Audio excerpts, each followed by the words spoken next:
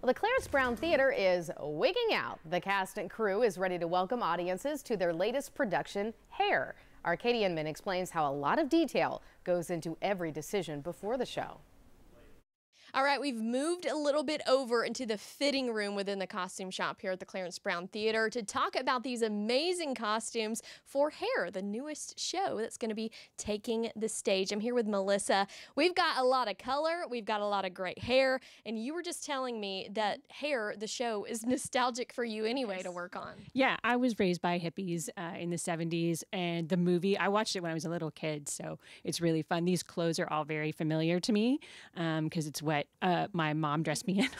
So it's been really fun to see this stuff. There are a few pieces of my mom's clothes that we've brought in that might be on display as a part of the show. That's so special and bringing back a lot of fun memories, I'm sure. I want to talk a little bit about what you're holding and what's right here in front of it. The hair, I mean, it's the name of the show, but you all said that you're using a lot of natural hair for this. We are. One really great thing about this is we get to celebrate how people come to us and their natural hair and what comes to the table. So that's been very exciting. But there are a few necessary wigs to make the show. We've got some fantasy moments. This is our Margaret Mead wig.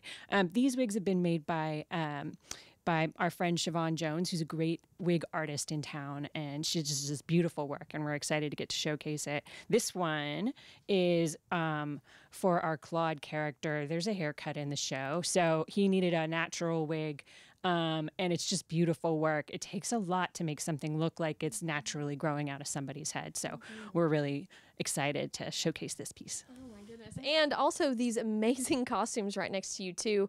Tell us a little bit about what these are. So this is for one of our sort of fantasy moments in the show. I won't give too much away about this. And this is for one of our main troubadours.